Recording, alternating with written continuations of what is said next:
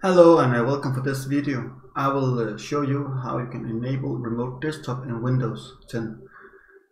You normally will use TeamViewer if you are a little bit lazy, but I will recommend you to use remote desktop if you are on the same network.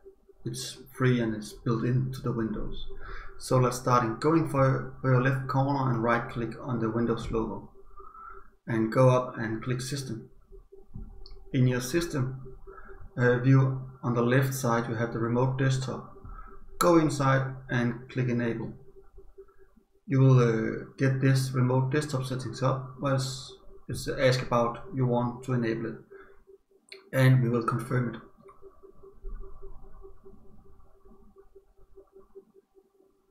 And then we should good to go. I will try to connect here to my test environment.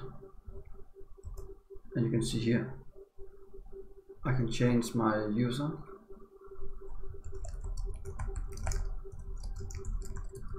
And I can go into my password.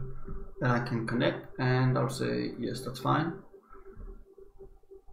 And you can see I'm online on my normal computer again.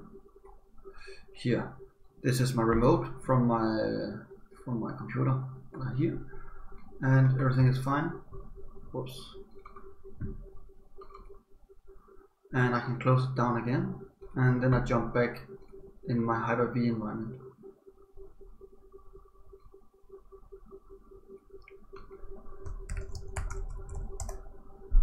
So thank you for watching, and I hope you enjoy. I hope you want to subscribe my channel, and I hope you want to like this video and share it with your friends, and of course add it for your playlist.